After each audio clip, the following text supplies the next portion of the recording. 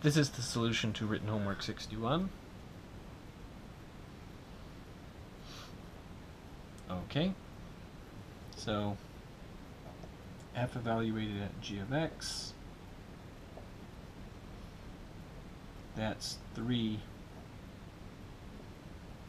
g of x squared plus 7,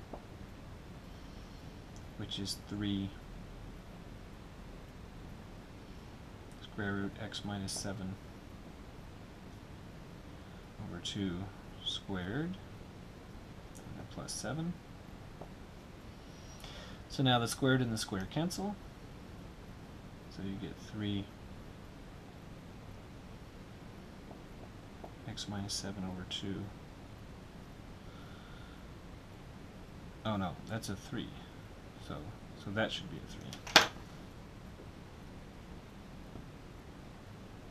Okay. Let me read the problem carefully. So over 3 and plus 7. So then those 3's cancel.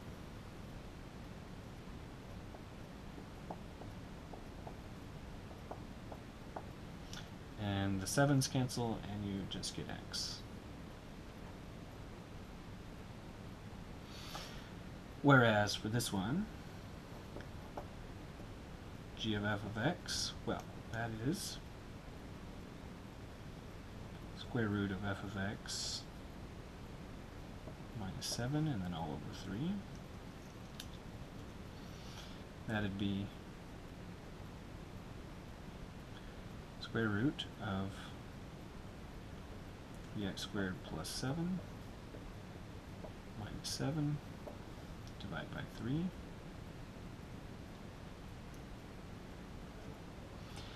Okay, so now those 7's will cancel.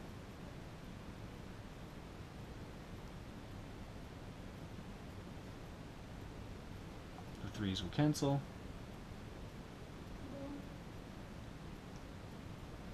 And now the square root and the square do not cancel. This is absolute value of x. So the distinction between these two cases is that for the one on the top, when you take a square root and you square it, this is x. But when you do it in the opposite order, the square root of x squared, this is the absolute value of x.